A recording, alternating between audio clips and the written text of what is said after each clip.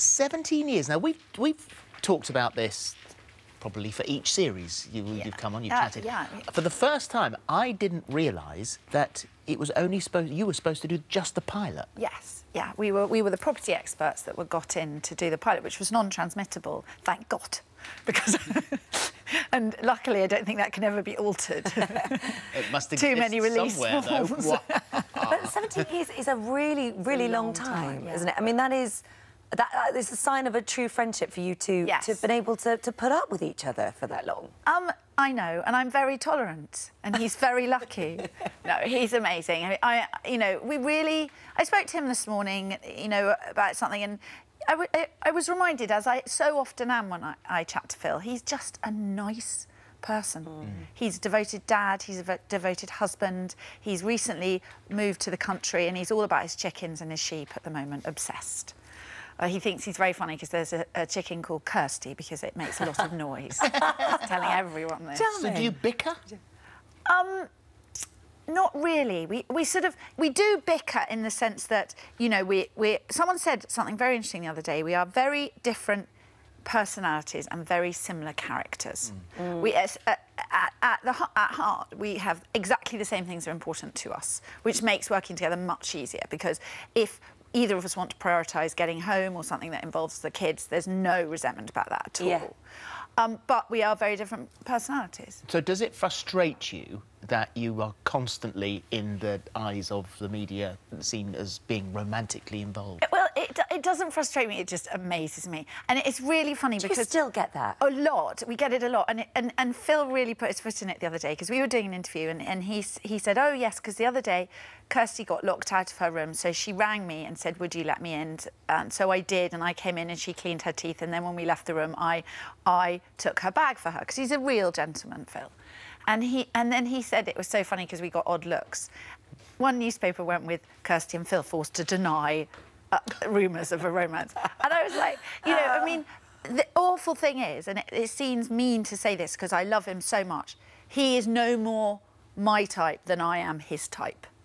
His wife is disappointed. Nation size. I know, but people, I know, but you know. But so that's the programme. That's on tonight. Yes. But in the meantime, your other love is obviously crafting. Yes. And you've got the homemade fair. Yeah. And this is in its third year. I was really shoved into it. I thought I'd be a spectator watching and talking about other people making things. And the producer said, no, you have to make things too. I was like, what?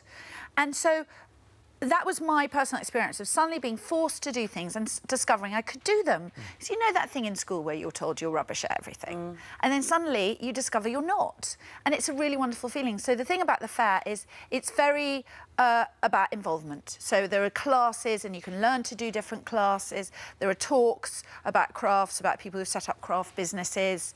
And I just don't want it to get too big, because I want everyone to be able to come and feel they're having quite an intimate day out. 14,000 people went last year, didn't they? Was it 14,000 people over 3 days? Yes. People, yeah. So, I was outside, I counted them all. So I would suppose, because less and less is being taught in schools now... Yes, which is very worrying. That some of the parents who bring their kids there, it'll be the first time that they've probably seen what you can do with crafts. Well, there are all sorts of things that... So we try and have new things every year, and some of the old favourites come back. So we've done everything from, you know, paint techniques to ribbons to wicker work to making a lampshade to... And what's the best bit of the day for me is at the end of the day when you see everyone walking out with the thing they've made. Like last day of school. Like last day of school. It really is. And it's such a lovely feeling, and everyone looks like they've had a fun day out.